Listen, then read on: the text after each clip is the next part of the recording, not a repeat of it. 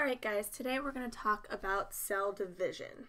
And there's two major types of cell division. Today we'll focus on just one, and then in our next PowerPoint we'll talk about the other one. So when we talk about cell division, we have to think about, why do cells need to divide? Okay, why can't they just grow bigger in size? That seems to make sense. Why don't they just keep growing and growing, and then we have one big mega cell? Well, we know we're not like amoeba, we're not unicellular, and we can't function like that. We are made up of trillions of cells. So in order to understand why cells need to divide and why they can't just grow bigger and bigger and bigger, we have to understand the surface area to volume ratio.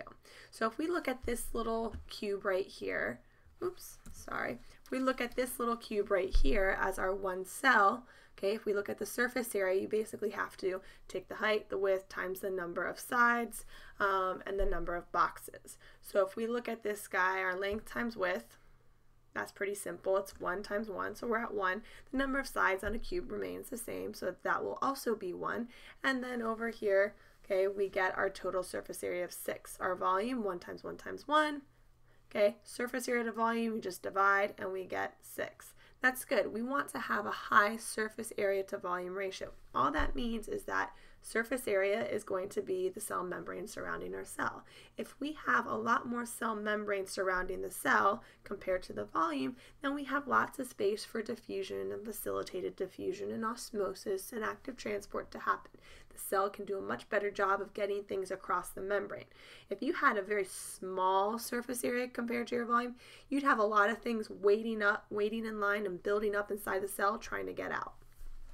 So if we look over here, we can see if we just made the cell get bigger, look what happens to that surface area to volume ratio. It gets significantly smaller, and this would cause some mega problems for the cell. So in order to not have those problems, okay, nature has decided to make cells divide. And so we still get the same volume. You can see here it's still 5 times 5 times 5, we still get 125. However, if we look at the surface area, each one of these little cubes here has its own specific surface area, and you can go ahead and calculate the actual number of boxes. So right here we have 5 by 5, so we have 25, 50, 75, 100, 125 boxes. So when you go to calculate this surface area, total surface area, you do your length of each box, your height of each box, 1, times your length of each box, 1 times the number of sides, which is 6. So that will leave us with 6. However, this time, instead of having one big massive box, we have 125 boxes. And if you go ahead and multiply that out, you get this mega number. Compared to this, it's pretty big. And when we divide it out, we're back to having a very large surface area. That means all these cells can work to make sure that they get things out, get things into the cell quick enough for the cell to produce ATP and to make proteins and to do all those other good things cells do. So this just sums up what we just witnessed, what we just talked about. Okay, the two major reasons a cell needs to divide instead of growing in size is because if they decided to get bigger and bigger and bigger, you have that one little strand of DNA or 2 strands of DNA, depending on what organism you are trying to control the entire cell, and that would be very, very difficult. We already know we get mutations with DNA in just one cell. Imagine if the cell was enormous. That would not be good. The second reason, like I said before, is because the bigger the cell gets, the less efficient the cell membrane will be at getting things across and maintaining homeostasis. So instead of having one big cell trying to do all the work, okay, for the same amount of space, we get many cells, and there are significantly smaller cells doing the same amount of work, and they've just fixed those problems. So again, keep in mind what's important is to have a large surface area to volume ratio. Not just a large surface area, not just a large volume, but a ratio, so that means we have to divide it. If it's small, that would be very bad, and we don't want small ratios. So this brings us to cell division. In order for things to grow, develop, reproduce, repair themselves, cells have to divide. So where did we first come up with this idea that cells divide? Well, we have to think back to an old friend of ours, Rudolf Virchow, that German physician who came up with the third part of our cell theory. Cells come from pre-existing cells. Remember, you guys can't forget that. You will always find questions on the EOC, on interim assessments, referencing Schladen, Schwann, Verkalv and Leeuwenhoek, Robert Hooke, any of these guys are all about the cell theory. Right now we're focusing on this last part of the cell theory. So a quick overview. We know why things need to survive. We know why cells need to divide, repair, growth, and development.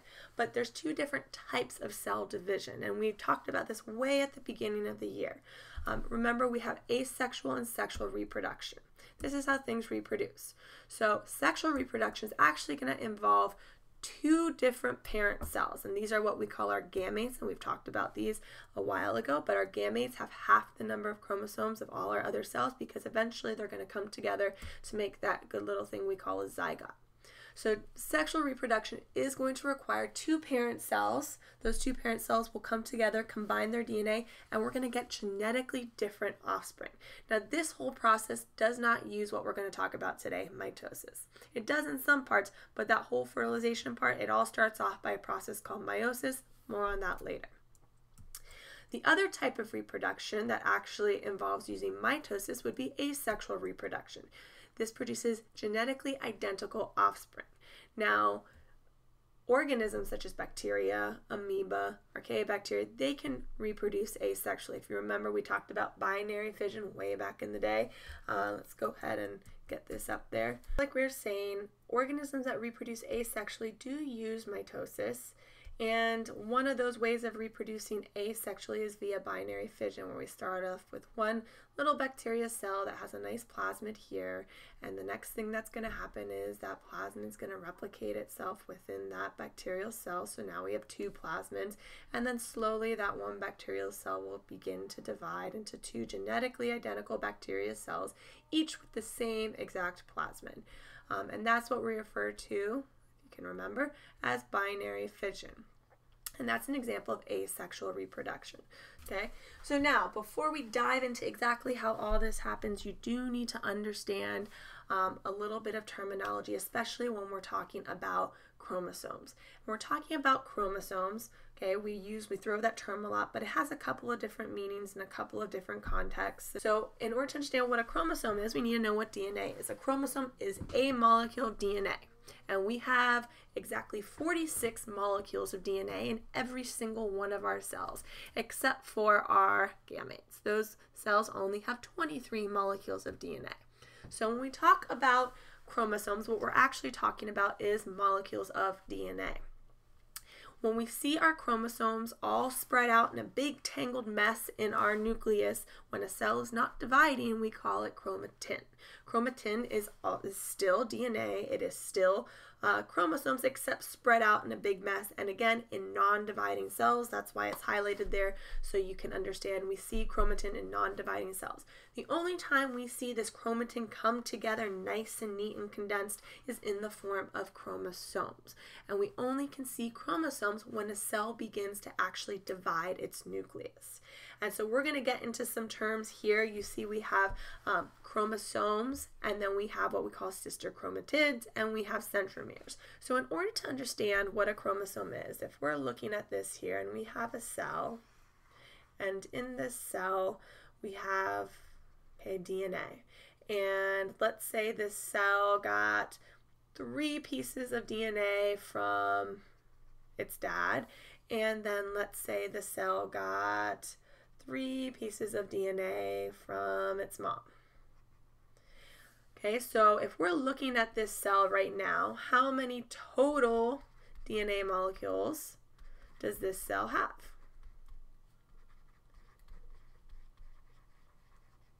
Okay, and what you should get is 6. It has 6 total DNA molecules. So then we say it has 6 chromosomes, and that's how we refer to those DNA molecules. Now remember, if this cell is non-dividing, they're going to be a big tangled mess, but right now we're just trying to visualize them a little bit better. So this is in a non-dividing cell. Since this cell has a total of 6 chromosomes, 3 from dad, here's 1 from dad, 2 from dad, 3 from dad, and here's 1 from mom, another 1 from mom, this is number 2 from mom, and number 3 from mom, okay? We actually have a total of 6 chromosomes, or another way to say it is 3 pairs. Now, since this would be a normal body cell,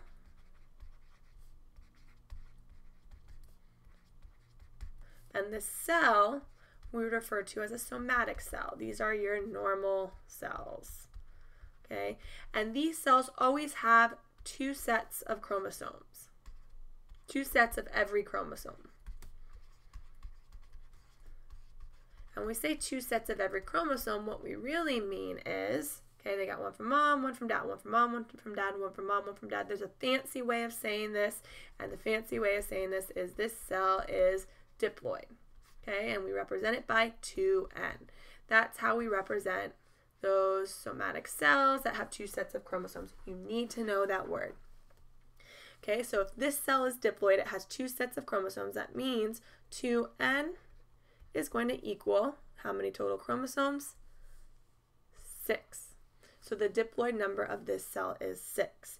If we think about humans, humans have 46 total chromosomes. That means they got 23 from mom, and they got 23 from dad.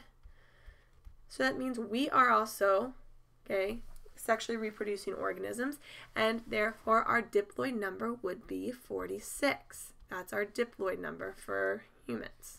So that's our diploid number. Now there's another word that you do need to know, and that other word you need to know is haploid. So we'll go ahead and put diploid up here. So diploid was 2N. All that meant was 2 sets of our chromosomes. And those are in all of our body cells. Now, if we only have 1 set of chromosomes, we say it's N, and we refer to that as haploid. Haploid is only 1 set of chromosomes. What kind of cells would have 1 set of chromosomes? You guessed it, your gametes. And those are our reproductive cells. Those are the only cells with 1 set. Okay, only cells with 1 set, and so they are going to be made by a whole other process because they're not identical to the cells they came from. And we'll get to that later. But it's important for you to know these 2 terms. Make sure, okay, you understand the ways they can be represented either by N or 2N. Okay, the diploid number of humans is 46. The haploid number of humans is 23.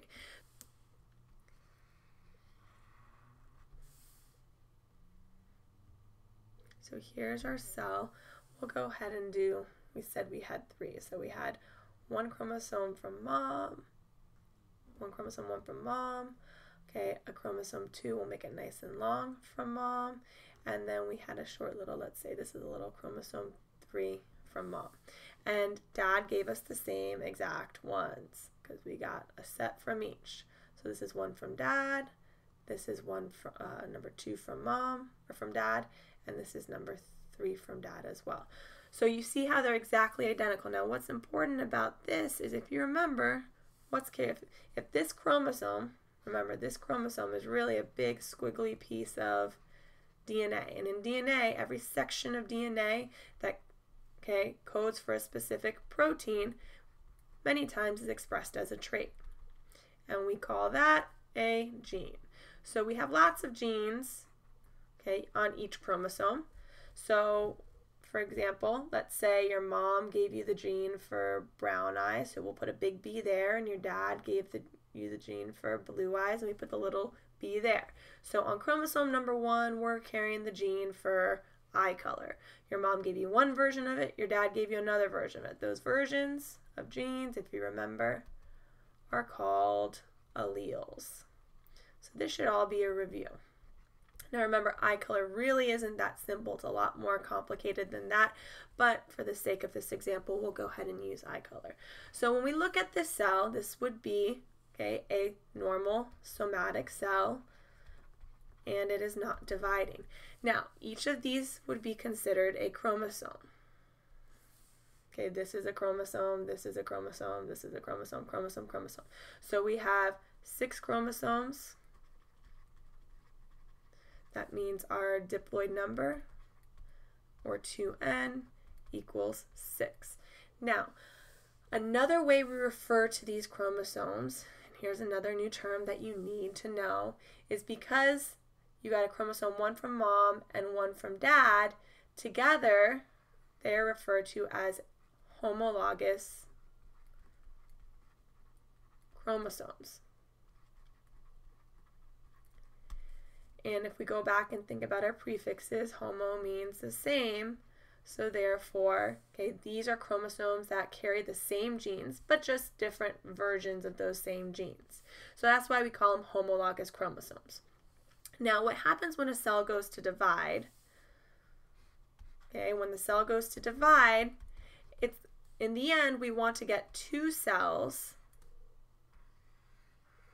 that look exactly the same. So that means what we really want is to have two cells that have the same exact chromosome 1, make this a little bit longer, chromosome 2 from mom, and a chromosome 3 from mom, and a chromosome 1 from dad.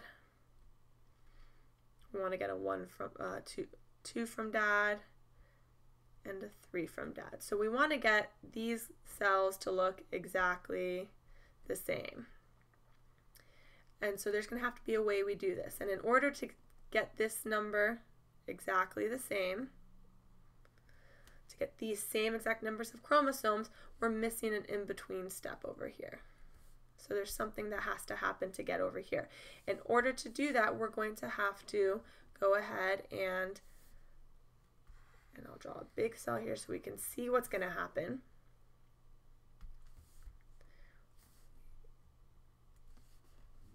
Let's not make it too big. So what we're going to see here is dad's chromosome number 1 is going to go ahead and replicate. So now we have two chromosomes number 1 from dad. And dad's chromosome number 2, the really, really long squiggly one, is going to replicate. So now we have two chromosome number 2s from dad. And our little teeny short one over here, the chromosome number 3 from dad, that one's going to replicate too as well. So now we have two chromosome 3s from dad. Now, this is the same thing happens with moms. Originally we had 1 from mom. Well, now the cell knows it's going to have to get a copy in each new cell, so that one replicates. So now we have two chromosome number 1s from mom. Same thing with chromosome number 2. It will replicate, so you have two chromosome number 2s from mom, and then for chromosome number 3, same thing. Number 3 replicates, and we end up with, okay, two chromosome number 3s from mom as well. So when we look at this, okay, remember again, now this is where we backtrack, okay, we called each of these individually, this was a chromosome, and this was a chromosome. And together we called them a homologous pair of chromosomes. Now, when we look over here, we still consider, even though it replicated itself, that chromosome number 1 from mom is still chromosome number 1 from mom, even though now there's two copies of it. So when you see it written like this as a little, and it's chromosome 1, same exact one from mom, that's what we call, still considered a chromosome. But now we're going to call each of these, since they're still together, since the original is attached to its twin, we refer to each individual one as a sister chromatid. As long as they're together and they're joined in this little region called a centromere, they're going to be considered sister chromatids. Okay, but still remember, how many chromosomes do we really have? If this was a chromosome, that means this is also a chromosome. So now, in this picture, chromosome is referring to two chromosomes in one pair. This is where it gets really confusing. These two are also considered a chromosome. So this is chromosome number 1 from dad and its copy. So we refer to each of those as chromatids. Together, we still call this, because they're both chromosome 1s from mom and dad, we refer to it as a homologous pair of chromosomes. So you can see how up here we said chromosome, chromosome, homologous pair of chromosomes. We're saying the same thing here. We just made an extra copy. We also, together, all 4 of them, we're just trying to generalize all 4, we'll call it a tetrad. And that's going to be important in mitosis. Since we have 4, it's tetrad. If you've ever played Tetris, Tetris is where we have the blocks falling down. And it's always 4 blocks that are coming down in different arrangements. If you haven't played in a while, go and play and you'll see everything, even those weird shaped L ones or those weird shaped Z looking ones. All have 4 blocks, so that's why it's called Tetris. This has 4 total chromosomes, so we call it a tetrad. So hopefully this clears it up a little bit so you can understand how we go from here to having 2 identical cells. We know these sister chromatids are not going to stay together. We're actually going to split them up amongst the 2 new cells. But we have a lot of new terms that you need to know. I hope this helped you understand a little bit better. This over here by itself is a chromosome, but we also call these 2 over here a chromosome. And when we're referring to it like this, we say there's 2 sister chromatids in this chromosome. Okay, if you're still confused, rewatch the video from the beginning, all the drawings. Hopefully that helps out.